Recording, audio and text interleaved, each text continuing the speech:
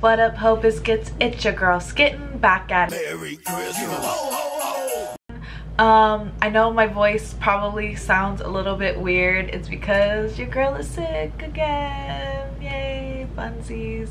I'm like super bummed about being sick, but at the same time I'm like so proud of myself because I mean, y'all remember like last year I was dealing with like a ton of health issues and I was literally sick like every couple of weeks, and like this year like I really just made a dedicated effort to just making sure like I was eating better and resting more and just taking care of myself in a generally better way, you know what I mean? Like, don't get me wrong, like I still eat hella junk food and I snack all the time and I still drink a lot of coffee and stuff, you know, but just like generally just making like small improvements here and there, and like it really truly made a difference to my health. I finally went to the doctor and like they told me the stuff that I'm allergic to, and so like I finally have like allergy pills, so like every time I have an issue with my allergies, it doesn't have to turn into a sinus infection, which then turns into something worse. So I'm super proud of myself for just generally being more healthy this year than I was last year. So even though this week has been very humbling, like no, just because I've been healthy doesn't mean I'm fucking invincible now. Like I definitely do feel a lot better. Completely unnecessary health update, but you're welcome. Your mama is healthy. I wanted to revisit the Nanny. I just honestly felt like the Are you kidding me? Really? Now that I'm about to get into the video, the battery's dying.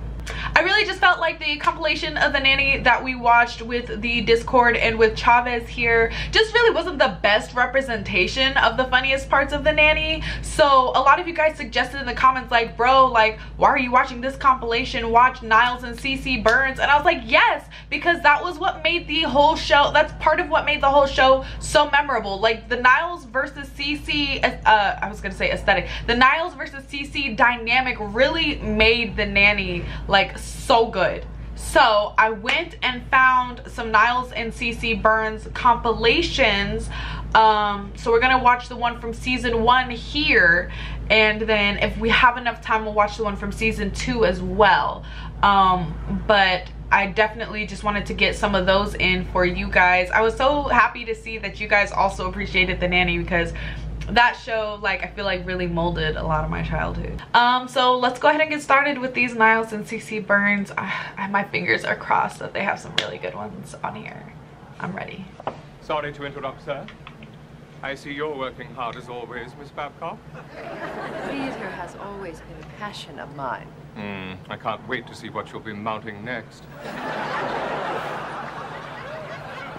Good morning, everyone. I have the most fabulous news. They've selected a dilettante for the biosphere. He wants his contracts in London by morning. Well, here, hop on. With the time difference, you'll just make it. Just so effortless with it. Niles was just always ready to slide in with something, man.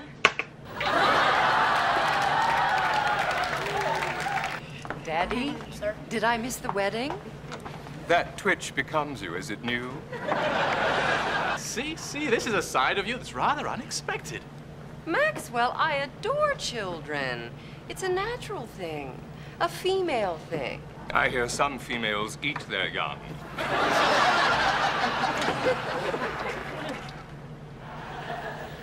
Your outfit is nice, too. Of course, dear, it's an Adolfo.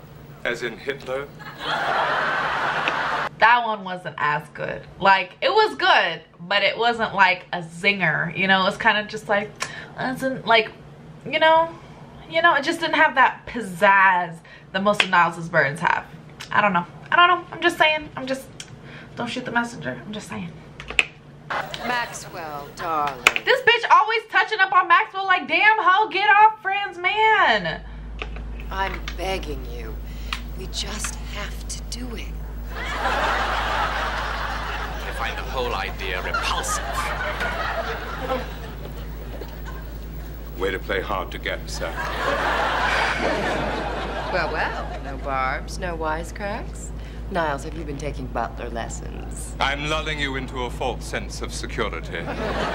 Where's Maxwell? He's gone upstairs to discuss with Miss Fine the possibility of having sex in her room.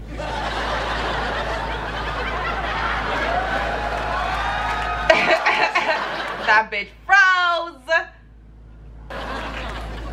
It's just that if you're having a business meeting, you'd think you'd want to take your business partner. Yes, you'd think, wouldn't you? Aren't you going to say anything obnoxious? I wouldn't kick a dog when she's down. Just plain tomato juice? Don't you have anything hard? Not for you.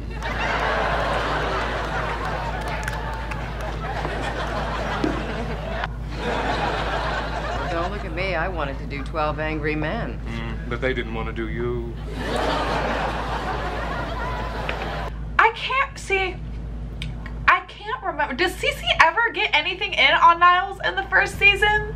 Like, cause I feel like in the first season she was mostly just Niles' punching bag.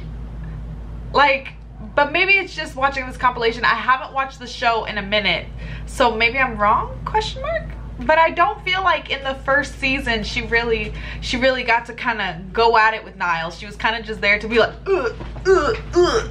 you know? Like, we were just watching this fight and the announcers were like, yeah, he's there to get hit. He's just there to get hit.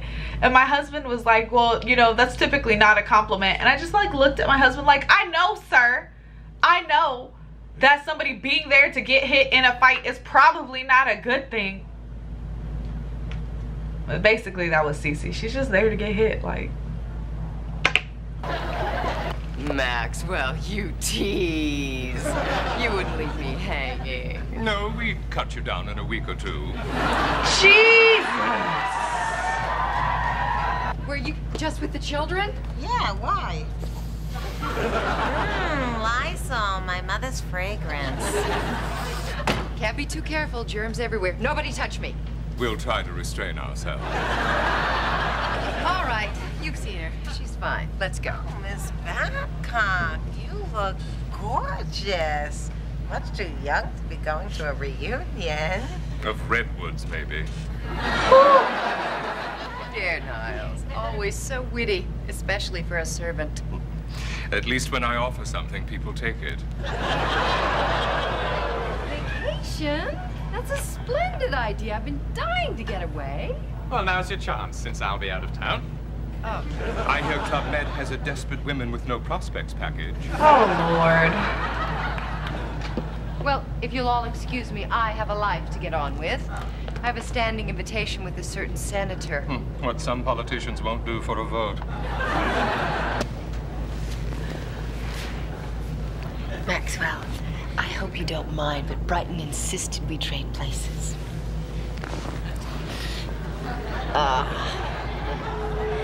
There. If you're looking for the hot water bottle, that's not it.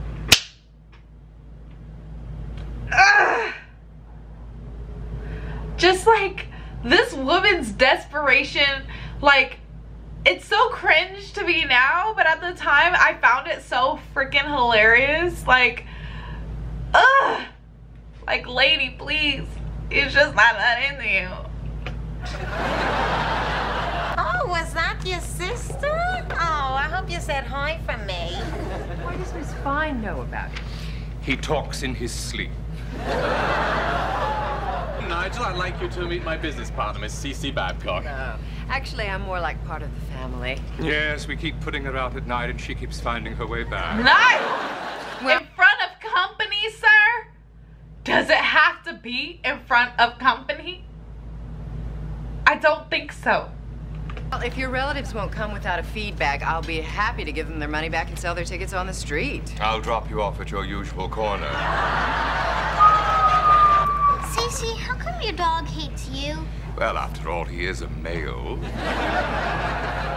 Miss Babcock, there's a gentleman on line 3 who claims to be your father, and I admire him for having the guts to admit it. I would like him to meet the man in my life. Well, by all means, bring him along. Delusional. She was delusional. And Maxwell was having none of it.